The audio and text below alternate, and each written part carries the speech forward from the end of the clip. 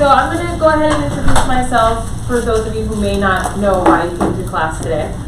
I'm Lizy Hoeffer. I've been a residential loan officer here in the Valley for since 2008, but have worked in mortgages since 2002, so 20 years officially. So I actually worked in mortgages the last time interest rates were 7%. It's a really interesting time to be in real estate. So just a show of hands really quick. How many of you guys have been in real estate longer than 2 years? All right, so a lot of newer agents that maybe haven't seen as many market shifts, right? So we're in probably what I would consider one of the most unique times ever. Like we have super high inflation, super high rate hikes, the fastest incline in interest rates historically that we've ever seen. We also have record unemployment. So we're basically at full capacity for employment. So, and people that actually own homes right now have more equity and more affordability, like what they currently earn to their current housing payments, than we've ever seen. Okay? So there's a lot of really bad media, right, that is being reported, and I want you guys to know the facts. So that you know that I'm a credible source, though, just know that I have worked in the before the boom, the after the boom, the Great Recession, the recovery, then whatever 2018 was, because we had a slowdown, the pandemic, and then whatever we'll call this. Okay, so I've seen a lot of markets, and I've been a top 10 loan officer in the country. So I've closed hundreds, honestly thousands of home loans in all of these environments. So I'm going to give you tactics to be super successful in a shifting market, because even though it's harder to close the same amount of business or more, this is actually the best type of market to separate yourself as a thought leader and to gain market share if you're smart on follow. Okay, so who wants to close a whole lot of business? Yeah, is that everyone? Can I get a yeah? Yeah. Okay, cool. Honestly, your guys' enthusiasm makes me a better speaker. Okay, so I need a lot more participation. All right, so things that you guys have to get correct about the market today. And I'm going to pull this up because I actually got this sent. So things that might make sense for you guys to sign up for, Housing Wire. There's a specific podcast with Logan Matashami. He's one of, I think, the best housing economists that there is. He breaks things down super simple. Logan what? Matashami. And I will explain how to spell that in one moment. Sorry to be interrupted. No, this is great. Hold on. But he actually sent me some really interesting stats on housing. Because how many of you guys heard that there's a looming housing crash on the horizon? Okay. Now, how many of you don't know for sure if there is a looming housing crash on the horizon? Okay, cool. All right, I'm going to explain why there is most likely, honestly, I am not clairvoyant. I have no idea if there's going to be like a catastrophe around the corner that would create a record number of homes coming onto the market that outnumbers the supply or the demand of people that want to buy them, okay? Right now, even though interest rates are historically high and we are seeing, more and more inventory enter the market, it is still being met by qualified buyer demand. Okay, so that means that there is still enough people that can qualify at 7% interest rate to buy the current supply of homes. Now, what people do not understand, because everything is relative for the time in which the information comes out, right, is that we have had historically low inventory for the past 3 years. So when there were only 5,000 homes on the market, that was historically low, right? That is not a normal or even close to balanced market. Now, how many of you heard people say how we're back to normal real estate? Raise your hand. Okay. Anyone who says that to you does not know what the F they're talking about. I need you guys to really get that and never ever say that. Okay? The reason that it is nowhere near a normal market is what they really mean to say is this is a balanced market, which is what I just described. We have enough listings for the amount of buyers. Okay? A normal market, guys, I've never worked in one. Okay? But this is not the way that normal markets behave. Like a normal market, a seller wouldn't pay 9% closing costs. It is not normal. A normal market would not have 60 bids on a property. A normal market, people do not pay $30,000 over their appraisal price. We have had 2 abnormal markets back to back. Now, what it does require is for you guys to be an expert in real estate. Okay? So here are some housing stats that I also want you guys to know, because these are the ones that matter. Okay? And he sent me so many charts, so hold on one second. So, according to Logan, 85% of homeowners right now have an interest rate less than 5%. Okay, less than 5%. So if there was going to be a big housing correction, there would have to be a reason that a flood of people would dump their properties with a less than 5% interest rate with like more than 30% equity. Please write that down. Because when someone says that to you again, that's the question you have to ask back. Okay? I never combat, like I would never be like, you're wrong. Now, I did say that people who say it's a normal market are dumb. That I do believe. But like, I would never just go and say that piece of data is wrong, especially if it's a client, right? A client you always have to ask another question to. Okay, because they got that information from somewhere, probably the news, a place that they find credible, or a person that they find credible. And so then you have to ask a challenging question. There's a book on this called The Challenger Sale, another great book for you newbies, right? That makes people question their belief. And if you get them to question their belief system, right, which this one is based on, I have trauma because of the past recession, that's where this comes from, right? They will then think of you as the thought leader, and the data that you then present will hold more weight. Does that make sense? Okay, so if you had 30% equity and a less than 5% interest rate, chances are that mortgage payment is actually going to be less than whatever current rent is. So if you were in a position where you had housing or money problems, would it make more sense to dump the cheapest housing? Okay. The other thing that you have to understand is that temporarily, right, we are like, the government has made a decision to squash real estate because it makes up 30% of our overall economy. Okay, did you know that real estate and real estate related verticals impact that much of our US economy? Okay, most people don't know that. This is also how I know for sure that we are protected as an industry. Okay, and we have evidence of this because they will do anything. It's called quantitative easing, right? That they will do anything to get people to start buying real estate, which is why they brought interest rates all the way down to the 2%. Okay, that was because the Fed bought mortgage-backed securities, and they will do that again. We saw it during the Great Recession, and it lasted for, I mean, many, many years. So it won't be just a couple of months. Okay. Now, so they've made a decision to try to squash and stop the economy. In fact, that was in their last press conference, that they were going to do everything possible to slow down inflation, and then they would worry about kickstarting the economy later because they've done it in the past. So, for certain, guys, I want you to know, interest rates will be coming down. Okay? What I cannot guarantee is where they will go down to. Okay? Now, we have seen within the data that once they get around 5.5%, we see a huge pickup in activity.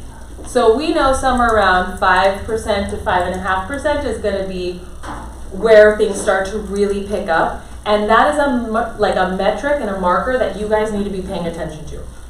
So last week was a historic change in interest rates. We saw interest rates drop 1%. Okay? We saw a pickup in application activity that will be reflected in next month's mortgage application numbers. Okay? That's information for you guys to know about, because this is when you start making phone calls to your database. And we're going to talk strategies here in a couple minutes, okay? All right, so I don't believe that there is a housing crash on the horizon. There's not enough evidence for me that people are going to dump their properties. Just so that you guys know, we have also record low derogatories. So most people are making their mortgage payments on time. And here is the other kicker. This is a data metric that I'll shoot you guys in this email. This is the best time historically that we have ever seen where people's housing ratios to what their incomes are is like the best ratio we've ever seen. Typically we want to see something under 30%, it's under 29%. So if you're part of that 85%, your income to payment ratio is the best it's ever been. Okay, so we know that, lowest delinquencies, we know great amount of equity, right? This is not the type of environment for distress sales, okay? Now, there's a big group of people also who believe that housing values are going to drop, okay? I want you to look at this term. It's called the mortgage rate lockdown. There's a bunch of articles on this.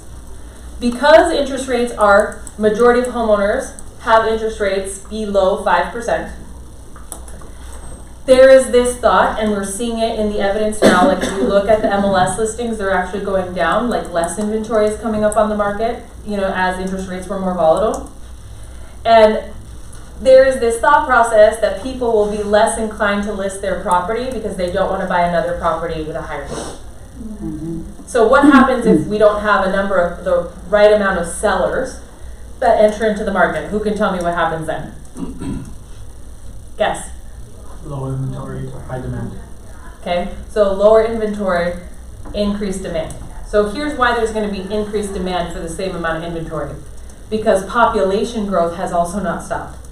Millennials are a very large population that is increasing their family sizes right now, followed up by Gen X, right, who is doing the same thing, right? These generations aren't already homeowners, and so they are going to be entering into that housing market, okay? And so they will be eating up the supply. Now, I don't know how aggressive, right, they'll be able to get things done, but we are seeing more and more sellers, at least anecdotally, I don't have the data on this yet, that are willing to, like buyers are willing to pay higher purchase prices to get the sellers to buy down concessions. Okay, so homes are still increasing in value, they're just not increasing in value at, 30% a year. So also not a normal stat, okay? Like a good investment, guys, especially on real estate, is 3 to 5%, okay? And if you look at real estate as an investment in just that perspective, just know that it's not based on your cash investment, right? It's based on the purchase price of the property, which actually means that your rate of investment, your rate of return for your cash investment is way higher than 3 to 5%. Typically, you can realize 100% return, so like you doubled your money, anywhere between 3 to 5 years in historical markets, right? So the average rate of return, again, like I said, 3 to 5%. That's unheard of, okay? And you get the added benefit of living in your property, okay? So I just need you guys to know all of that stuff. So did I answer your questions on whether or not, you guys didn't ask any questions, but if you came here with questions on is there a housing crash on the horizon?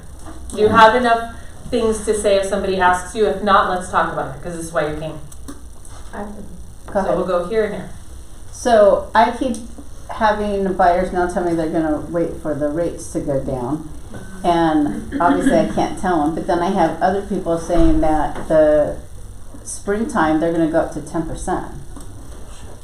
So here's the thing.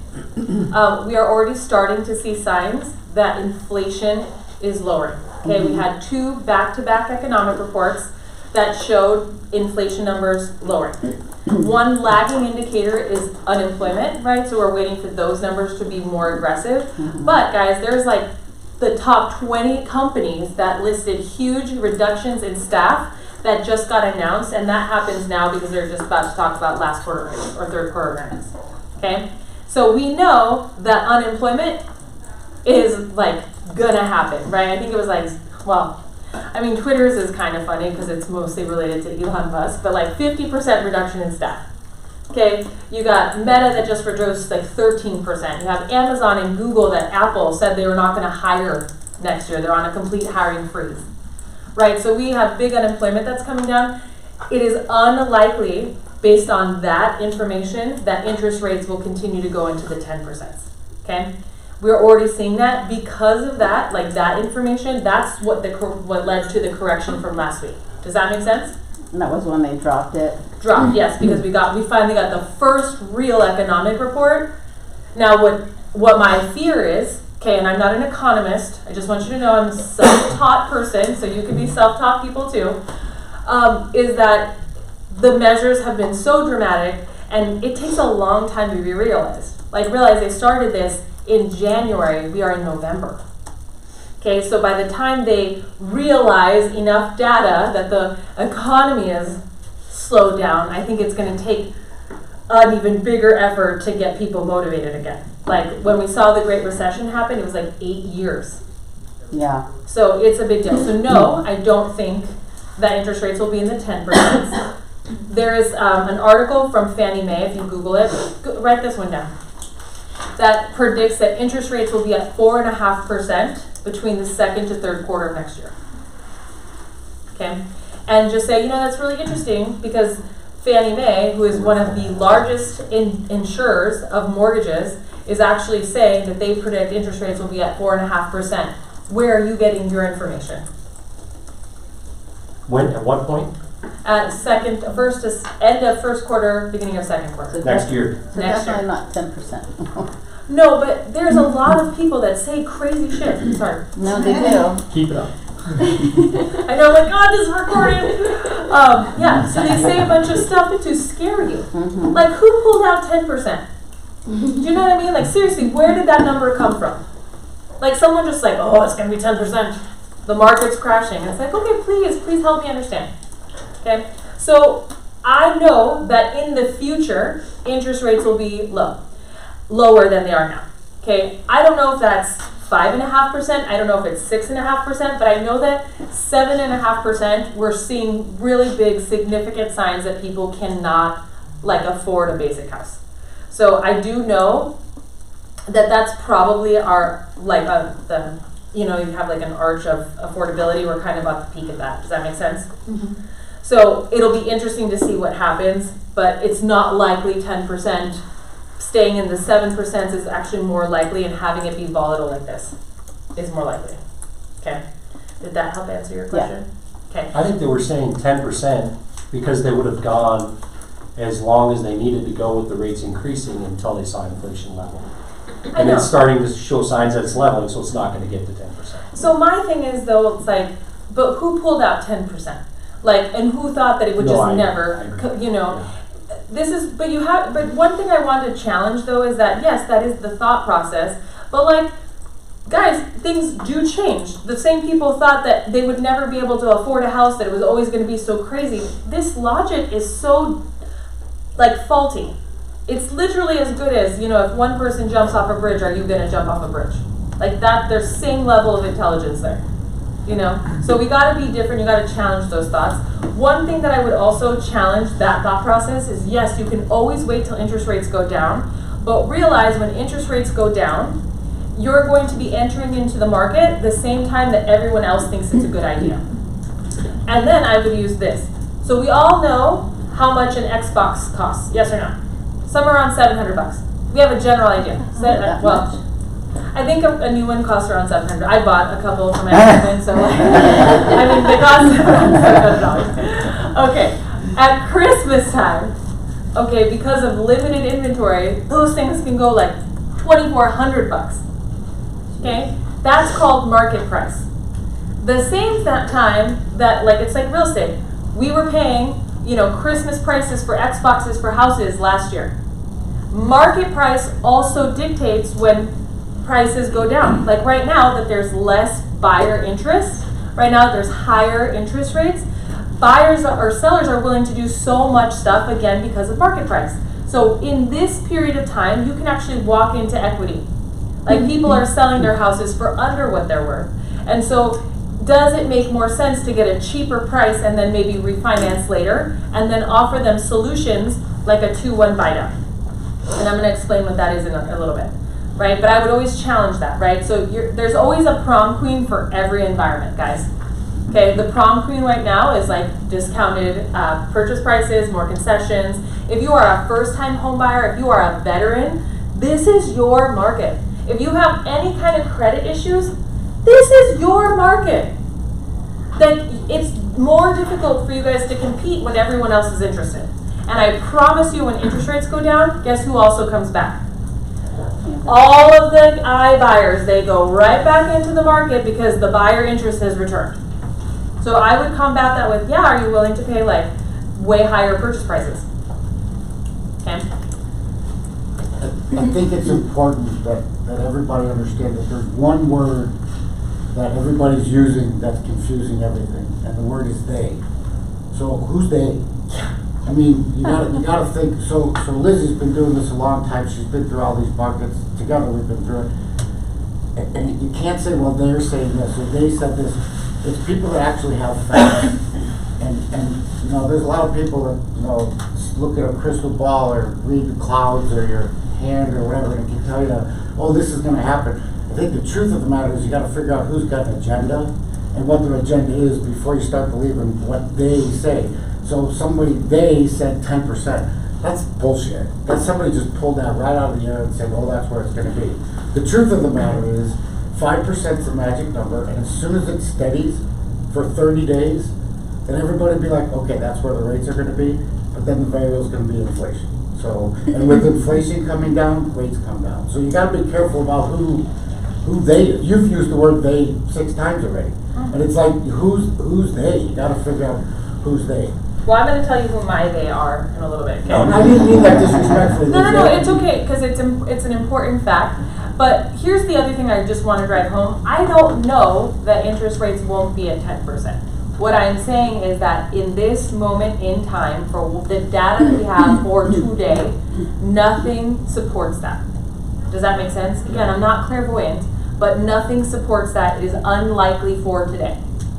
Okay. That's the truth. And that is the truth. Okay.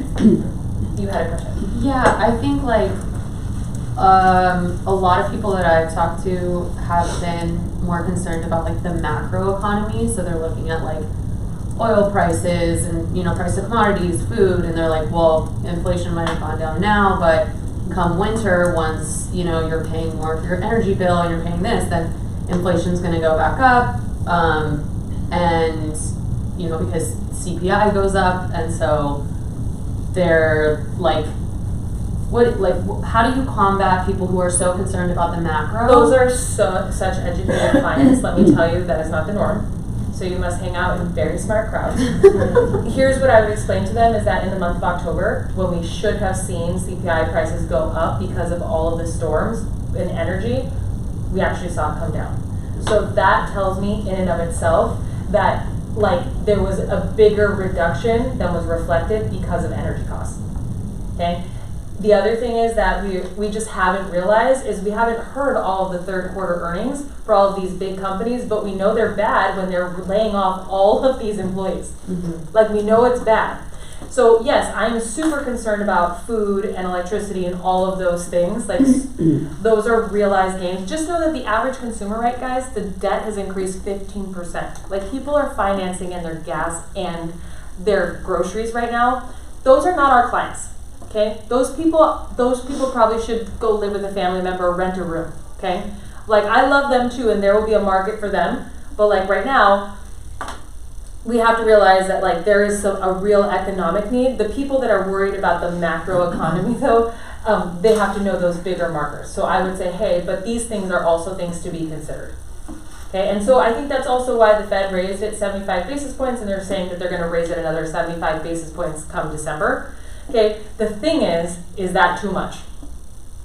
Right? We don't know, and we won't know, guys, for a while. But I can tell you that, when you see 100 companies, well-known companies, reducing in staff, we know that the bigger problem is now no one will be spending, and they'll be scared. And every single human being in this room has trauma from the recession. Whether it was your parents that foreclosed, whether you foreclosed, you had a short sale, bankruptcy, struggled, spent all of your assets, we all had issues.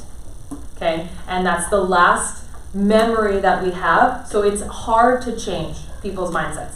One of the biggest drivers in what happens with the economy, the real estate market, isn't the data, it's actually people's emotions. It's how do people feel about the market?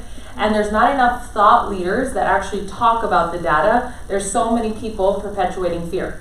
There's this guy, Ramit, the I'll make you rich dude, literally got on Twitter and said that if you get any of your financial advice from a mortgage person, you're an idiot. He literally discourages people from buying homes, right?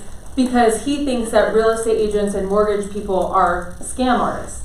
And what he fails to realize is that most of America, their biggest savings is actually realized in their home equity. Most people aren't saving money and investing it in the stock market. Most people buy a house, they own it for 20 years, and that's the nest egg that they use to retire.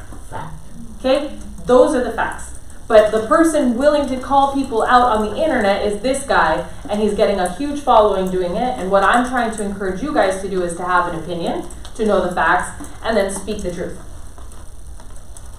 So, but if you need help talking to those people, I'll get on the phone too. Seriously, guys, that's one of those things. If you ever have an intimidated client that you're not sure of, this is a great time to introduce me as their loan officer. All right. You brought up a point saying, you know the data that you know today. And maybe kind of along the lines of the folks that you mentioned, I'm dealing with a couple of business owners and some folks up in the Midwest that are looking to buy their second homes for the first time, and they think that maybe they did overreact and that we haven't realized the bottom yet. So I'm having a tough time navigating those waters. If you have any thoughts on that. So here's what I always tell people. It's really difficult to time the market.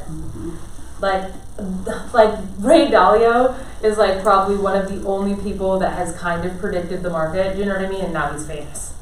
I mean, it's just really hard. It's typically a look back number, and you can only make the best educated information for real estate today. What I always tell people is to look at historical data. So real estate nationally doubles every 20 years. So if you bought your property for $300,000, in 20 years you can sell it for $600,000. Okay, inflation is typically somewhere around 2 to 4%, right? So you account for whatever that is in reduction, but at the same time, there's a huge return on your money, and you got a place to live, which means that you have the added benefit of that. So I would remind them that it depends on what they're planning to use it for. Now, everyone has different opinions. For me, I don't think that there's a huge market right now for people who are going to be buying vacation homes, to be very honest. But if let's say that they did, right, I would maybe look for opportunities that make it more advantageous for them. So there's a lot of people who did that move up strategy who decided to retain their former primary residences and become landlords. That's actually a list of people that I would tackle and maybe try to do seller financing for those people. Typically if you have a second home purchase interest, you're buying with a larger down payment, you're solving a need for people who maybe want to offload, right, a second property. That might be more what I look for, right? And then you solve their problem with interest rate, getting a good deal. Yeah. So, like I said, there's always a prom queen for every type of situation. You just got to know what's my person's problem. Okay? All right, so now we're going to, did I answer all the market questions? Because I'm going to talk to you about strategy, because for me, my personal opinion is that for the next 6 to 15 months, it's going to be challenging. Okay, so not a normal market, which means that we have to do way more specific directed prospecting. We have to spend way more money with our databases, and you have to have a way longer follow-up process for any clients in your database that are not ready today. Okay.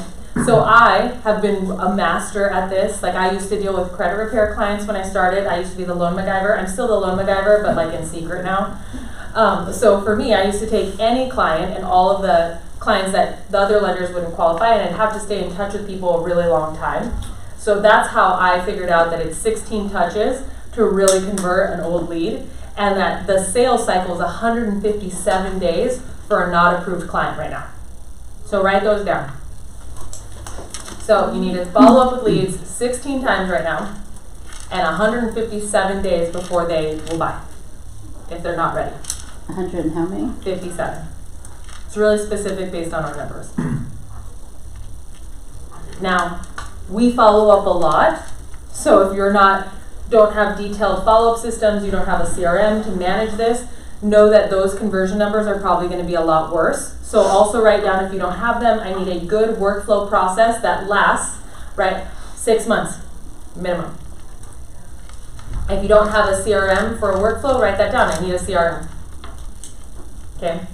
Now, when I mean volatile, right, so it means that this is the type of market that's looking for experts, so you have to be great on scripts. So I practice my scripting every single day for 30 minutes on the way to work. Okay?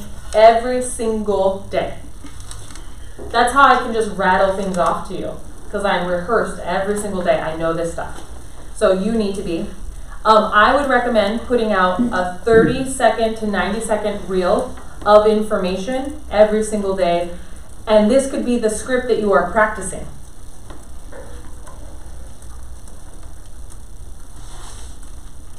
It's so important that you're putting out consistent content all the time in a way that isn't informational, like that people could Google. Like, it's not helpful in this environment for you to be like, top 3 listing mistakes, right? It's not, here's how to purchase a home. They can Google all of that, I promise you. What they are looking for is, why does it make sense now? How do you know that there's not a housing crash? Why do you think interest rates are going to be 4.5% second quarter? Okay? Like, that's the information that they're looking at. In order to come up with the best type of content for your people, you have to aggregate your data. Okay? So if you do not have a database of 300 people, right, and this includes past clients, current clients, influential people within your network, right, business professionals, that's another step. I need you to write it down. I need you to get to work on it, because this is the list that we will tackle next year. So you said 300 clients of business professionals, folks you know. What's your feeling on lists that are generated that through title with emails and phone numbers? And so that's a prospecting list, but it's not a database. Okay. So a couple key differentiators. A database is relationships. You know them, they know you, they like you, they'll refer you, right? They have influence. If it doesn't meet that criteria, they're either in a marketing list that you email to and invite to events, or they're in a prospecting group which you will call and cold call. Does that make sense? Yep. You have to have all 3 lists. Okay. You guys are great students. You're like, yes. Okay. I love that. But 300 in a database is 300 relationships. Now, what you want to find out in that, okay, is what type of person is this? Do they own one home? Do they not own a home? Do they own several homes? Right? How long have they owned their home? Where are they at in their life? Are they married, not married, divorced, retiring? Okay? And then you want to aggregate the data. So you want to know, like, where in town they live, right? What type of homes they have, right? Are they first-time home buyers? Like, what kind of thing? So when I did this, I realized the majority of my clients buy $300,000 to $400,000 homes on the west side. They're millennials, okay? And they're first-time home buyers, okay? So the information that I create, the stuff that I send to my database, is for that. Now, the information that I provide to them typically helps move up buyers, which is my second category. And because people hear me talk in an intelligent way, investors come to me naturally. Does that make sense? Okay. But the majority rules. So I've had people who did this that sold $300,000 or $700,000 condos in Scottsdale. It's like, that's the information that you have to be providing. That's how you have to show up online. And I'm going to give you a strategy that will work. And then if you guys are interested and have signed up, I will email you some data points after this, plus a 30-day plan. All right. So when you get the information, okay, for who you have, I need you guys to figure out the top 5 problems or worries that this set of people has. Like, what are they scared of?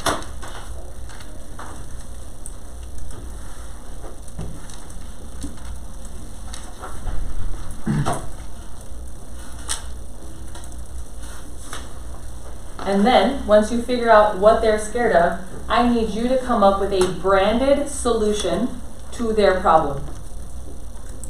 And a branded solution, guys, so I deal with a lot of first-time homebuyers. I gave them a budget plan for how to save a down payment called Smart Sense. Okay? When you have a branded solution, you can do things like trademark it, which I did, right? And then you can develop other programs for it. Okay? But the thing is, when I talk about the Smart Sense budget plan, it gives it way more credibility because it is branded, right? It sounds like a real thing, something I've spent a lot of time on, okay? So So a branded solution, if you cannot come up with a branded solution, you come up with a solution that you can tie geometry around. So one of the sales techniques that I use a lot when I teach agents is called the triangle of trust. Okay, so I teach, hey, you refer me in a great way, I'll refer you in a great way, the client will trust the both of us. Do you see the triangle? Okay, because I gave you the geometry to put behind it, you remember it. Okay, so if you don't have a great name, attach it to something with geometry. Does that make sense? This is really important in marketing. Like, this is probably the best marketing stuff I learned, right, with getting people to remember things. The other thing is, if your branded solution can use alliteration, it helps people remember it. Okay, or if it's cheesy, it helps people remember it. So like Lone MacGyver, you know exactly what it does. Okay, Lone Doctor, right, you know exactly what that type of person's business does. Leave Lizy alone, right, it's funny, it uses alliteration, people will remember it. Okay, so I just want you guys to know that. So you'll have these branded solutions, and then you're going to show up every single day and talk about them. Okay, now it's difficult to talk about things that don't have an opposite for it. Okay, so when your solutions are like, I have such high integrity, or I have great communication, realize that not a single person on the planet is going to market that they have shit communication and terrible customer service. In fact, they're going to lie and steal, right? No one will do that.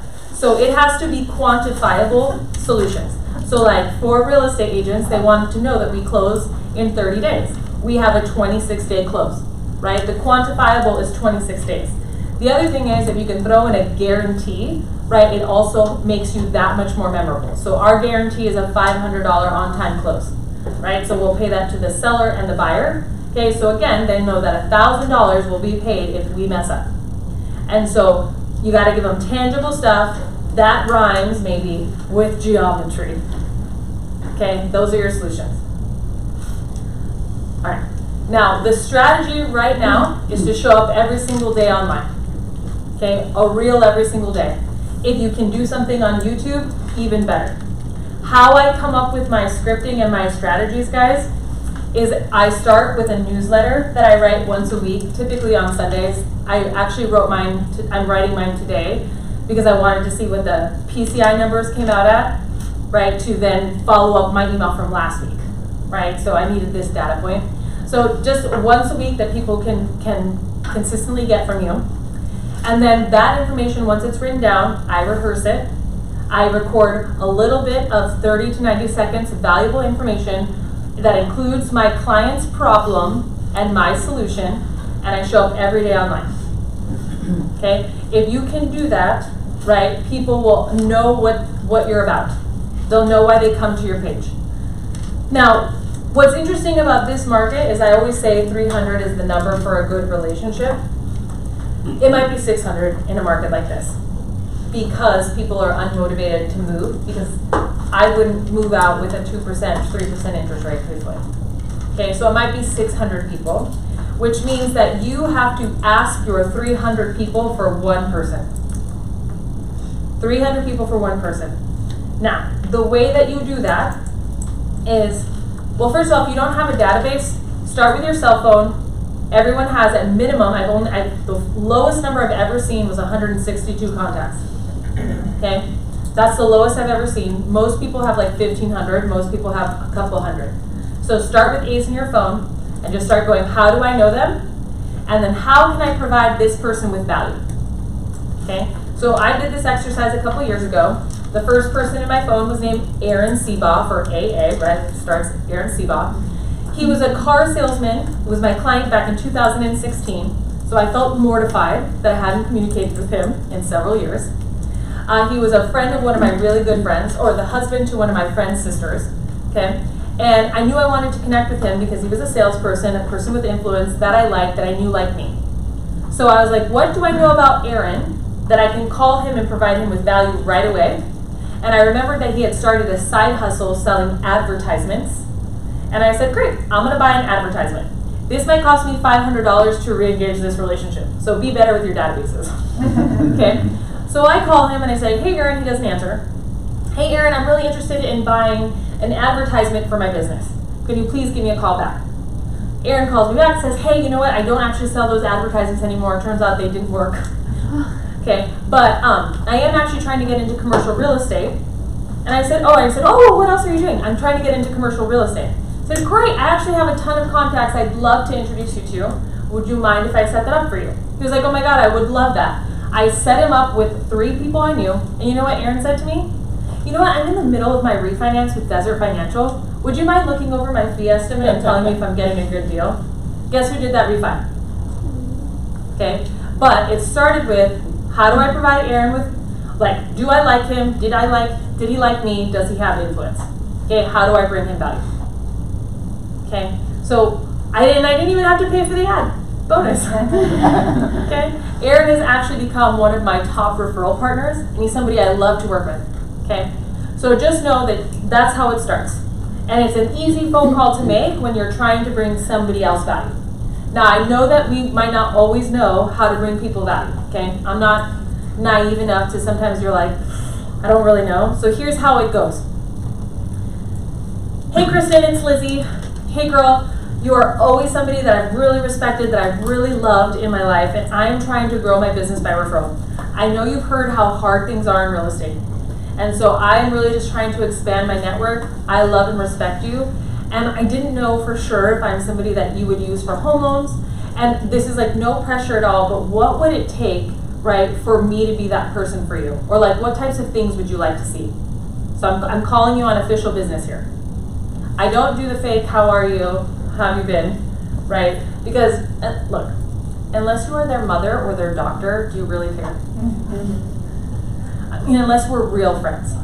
I hate that when the second a salesperson says, how are you doing today? I just want to hang up. Like, they do not care. So I might say something like, oh, Kristen, so great that you answered the phone. I hope everything's going well. I'm actually calling you on official business. You're somebody I like love and respect so much. Right? Did you hear how I did that? Okay, and I just go into it. Now, Kristen might say back to me, well, you know what, I see these great TikToks all the time, or, oh my God, I love your social media, right? They might give me some compliments. And I'm going to just make sure, right, that I'm the person, right, that I can count on them.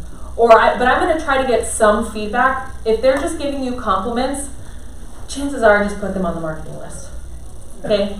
People who don't give you real feedback are not bought in. They just don't want to hurt your feelings. Honest. Like, you got to know. Like, my best friend, you'll know if they're going to refer you or not, okay? But if you haven't spoken to them and they're just giving you tons of compliments with zero feedback, right, then I would ask, well, who have you been using up until this point? And then you'll find out some of their information, okay? And then just say, okay, well, what did they do well, right? And what types of things would you like? And then the idea, and write this down, this is the golden nugget, okay? Is you want to leave every call, every meeting with a piece of homework to bring them back value.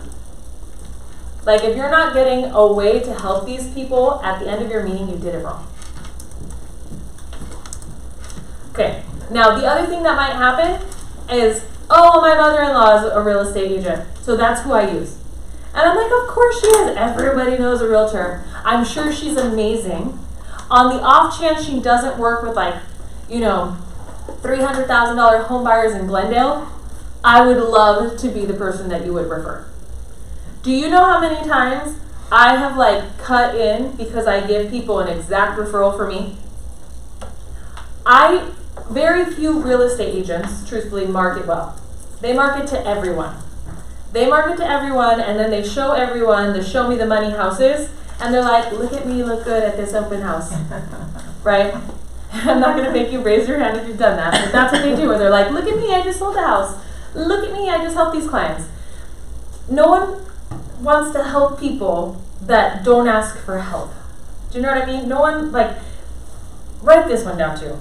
Your clients have to be the hero in the story. Like, they're Luke Skywalker, you're Yoda. Like, you're the thought leader. Okay, you give them direction, but they're the success. They're the winners. They're the heroes. Okay, most of the time, if your marketing has been, look at what I did, you were the hero, no one wants to help you. People want to get behind a cause. Okay, so We want to make sure that we are adding value to their lives. We're making these professional calls. We're figuring out who likes us, who doesn't like us, and we are giving people a direct referral. Okay, chances are their mother-in-law did not give them a referral, or everyone thinks that you deal with luxury clients. Like, that's the truth. Everyone's like, oh, she's so successful. Like, I make it a point to tell everyone I work the slums. I want people to know that's my area. $300,000 clients are my jam. Okay, because that's legitimately who likes me. Okay, I would never want people to think, and I don't mean the slums for real, okay? But I don't want people to think that I only work with the higher echelon, because they'll never refer me. Do you know what I mean? And there's way more first-time home buyers out there, right, than any other market ever. Okay? Cool. So once you have this, guys, we got a reoccurring marketing online every single day. You need to make about 10 to 15 calls every single day to your database. That's how many it is. 10 to 15 calls. So it's about 4 hours of prospecting. So 2 hours to a database and 2 hours to not met clients that you're going to put into your database. Okay, so this is open houses, this is door knocking, this is prospecting, this is networking, you know, business networking. And I would network to people that have a real housing need. So who are industries that deal with real housing needs? Like, who has to move in an environment like this? Jobs higher. Okay, so renters whose leases are going to go higher, okay? Divorce. Who else? Job change. Recruiters. Who else? I said job seekers, but Okay, but who else? Fun. I want you guys to start thinking. I need to turn on your reticular activators. Okay? No, seriously. People die in every market, yes or no? Okay, so probate attorneys. Okay? People who deal in estate sales. Divorce attorneys, divorce mediators, insurance agents who deal with renters. Okay, recruiters, HR directors. Okay? These are all people that deal with people with real housing needs. Okay? PTA moms, anybody who runs a preschool. You would be so surprised how many people have real housing needs. It's so super important that that's the area that you're networking in. Divorce attorneys, let me tell you, are just like real estate agents. They need CE hours, they need training classes, and they love to go to a happy hour. Okay? That's an easy thing, like learn from your loan officers. Okay? What could you teach a divorce attorney?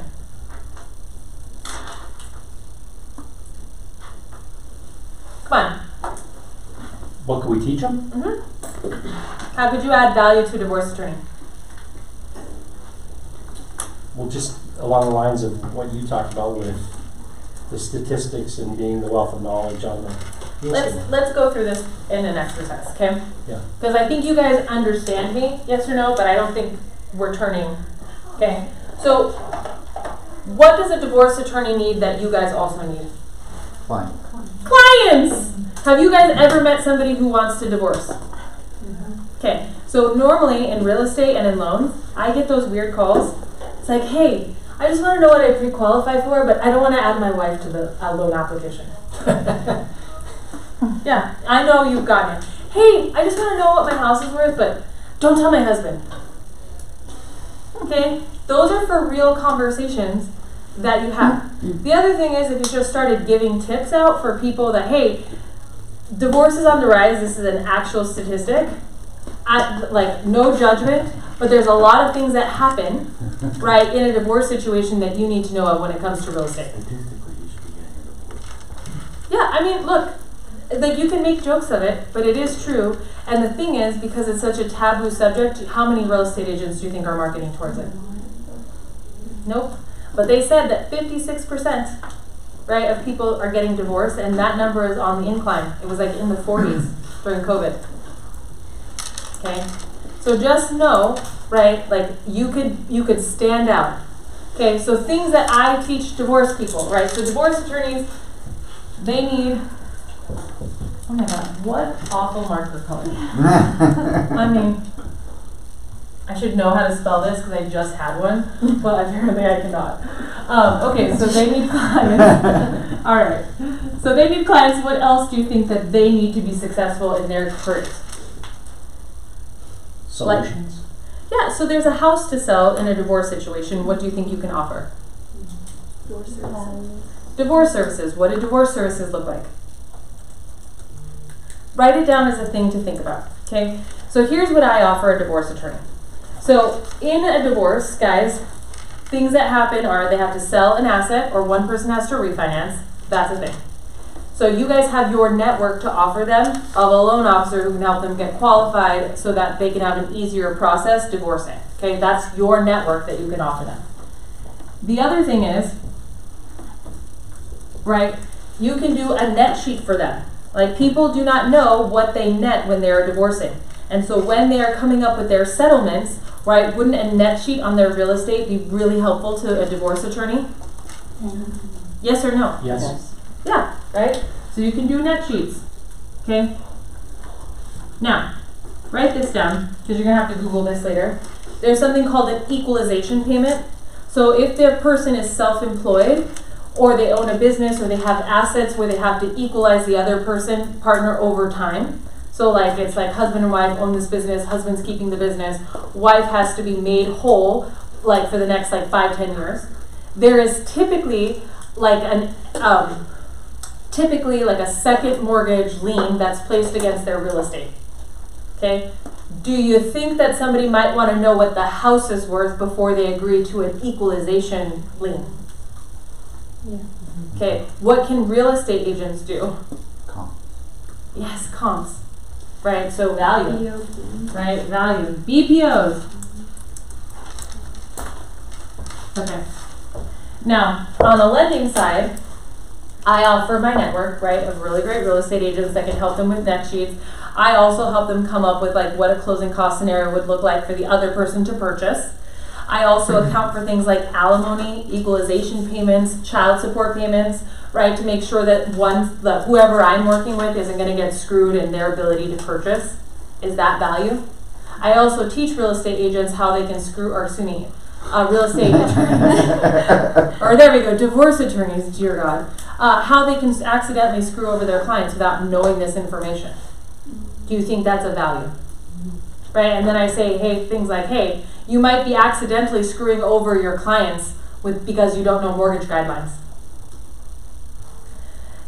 You would be surprised, like divorce attorneys come to a lunch and learn and they're the most prepared people that want to know all of your information. Okay, we are the expert in this field and they take their clients' negotiations very seriously. If you can educate them and teach them how to prevent future issues, do you think that they won't be your referral source? And you know my favorite thing about divorce attorneys? They don't work after 5. A lot of them don't work on Fridays or the weekends. Right? So they're not going to bother you. Right? But they'll have great referrals and they will teach people that you will be available on Monday. Wouldn't that be awesome? Okay? Now you're going to take this exercise, right? And you're going to say, well, what their problems are, they don't know net sheets, they don't know valuations, they need good referral sources, right? And they need leads. Okay, you can be a solution for all of those things, and there's tons of lists. You can sponsor events, you can go to their networking groups, they open them up. I mean, I've sponsored a bunch. That's actually how I met my divorce attorney, I'm not joking. Right, so this is the thing, and like, you guys can be a really great referral source. Okay, was this helpful? Yep. Okay, because you need at least 50 of these types of people in your network. This next market is going to be tough, guys. It's going to be tough, but the people who last here, the people who set their name here, that become thought leaders here, they're the people that are going to get the wave of clients that is coming to us in 6 to 15 months. Like, you don't understand, like sometimes it is famine in real estate, it is really stressful and we work a lot for very little. And then we have seasons that are complete feast. Like the last 3 years, I had more loans than I could do with, right? I mean, I was literally working like 15, 16-hour days. I mean, it is tough. Every market is tough, but some markets you make a lot of money, some markets you don't. But this is the one where, like, honestly, guys, people get really quiet. Like, real estate agents stop talking because they don't want to look bad. They don't want people to think they're wrong, you know? And so they stop marketing. And also during the holidays, like, everyone stops marketing. If you guys could make your presence known right now, you will be the great topic or the person that everyone wants to speak to at your holiday parties.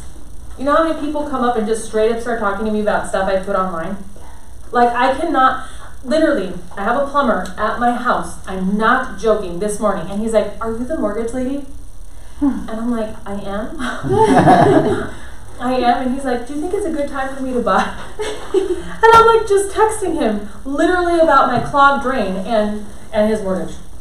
It's like, it's so crazy, but like, that's how far your reach can be, right? Like, people just come up to you to talk about the thing because you presented the information. Wouldn't that be an awesome business to have? Okay. Now, in real estate, guys, we get choices.